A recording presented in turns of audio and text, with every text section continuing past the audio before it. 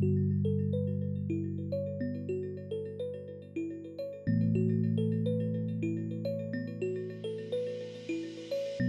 Department of Urology here in the Klinikum Klagenfurt am Wörthersee was founded in 1961.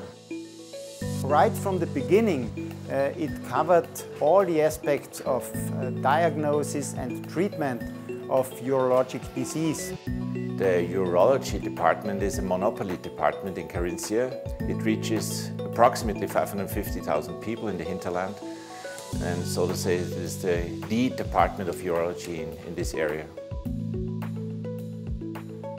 The main focus now is on minimal invasive surgery, that is urolaparoscopy. Minimally invasive tumor surgery for kidney tumors started in 1997. At that time, only 4 departments all over Europe could afford minimally invasive tumor surgery.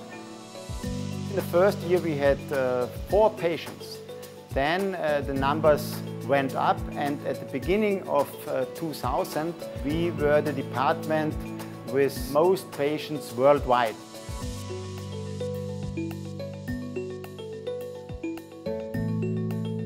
The big advantage at this technique is that minimally invasive surgery means more comfort for the patient, less pain for the patient, on equal outcome on surgery. There was a complete change of paradigm.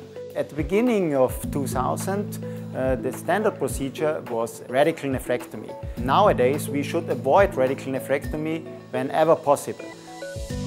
With growing experience in laparoscopic surgery, the focus turned from ablative surgery, for example tumor nephrectomies, to reconstructive surgery like nephron-sparing surgery in renal cell carcinoma or laparoscopic pyeloplasty in UPJ obstruction. At the beginning of 2000, 80% of the patients lost their kidney. Nowadays, 18% of the patients lose their kidney due to tumor surgery. What I really enjoy working with this department is the ability to function with the specialists which are outside of the hospital, which is extremely important to have a red line in the continuity of a patient care. The oncologic care outpatient program provides the newest targeted and hormonal therapies to our patients who had metastatic renal cell carcinoma or castration-resistant prostatacarcinoma. Our main focus of attention is not only the selection of the new medical therapies, but also to integrate these patients in a multidisciplinary approach to receive the quality of life as long as possible. This multidisciplinary concept includes radiotherapy, pain treatment, psychotherapy, surgical interventions and palliative care. For the patient, the most important thing is that they had one contact person and that everything could be done in one and the same hospital.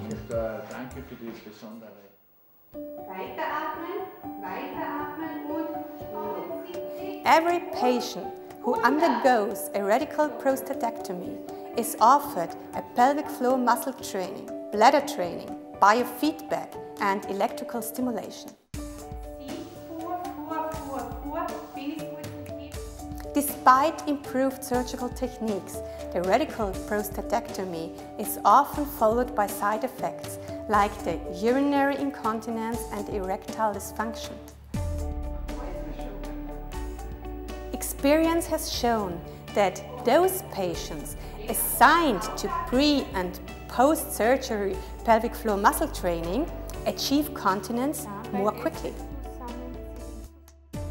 We treat around 150 patients after radical prostatectomy a year. Therefore, we're the only institution in Austria that offers such an area-wide pre- and post-surgery treatment. We try to improve our technique continuously in minimizing the trauma. We go for single port surgery, we go for smaller instruments and smaller trocars.